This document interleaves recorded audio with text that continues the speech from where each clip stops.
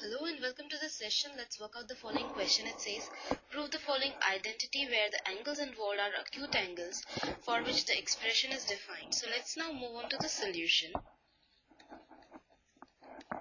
The given expression is, on the left hand side, sine theta minus 2 sine cube theta upon 2 cos cube theta minus cos theta. We have to prove that this expression is equal to tan theta. We take sine theta common from the numerator, so we have 1 minus 2 sine square theta upon taking cos theta common from the denominator.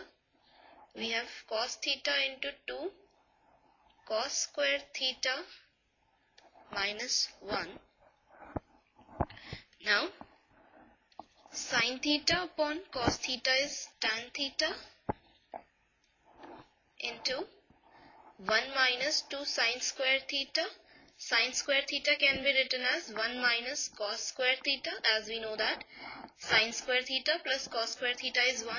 So, sin square theta is equal to 1 minus cos square theta upon 2 cos square theta minus 1. So again this is equal to tan theta into 1 minus 2 into minus cos square theta is plus 2 cos square theta upon 2 cos square theta minus 1.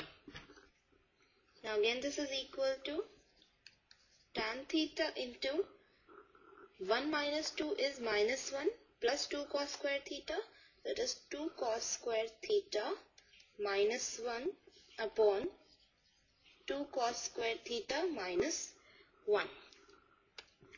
Now 2 cos square theta minus 1 gets cancelled with 2 cos square theta minus 1 and we are left with tan theta, and that is the RHS. That is what we had to prove, hence proved.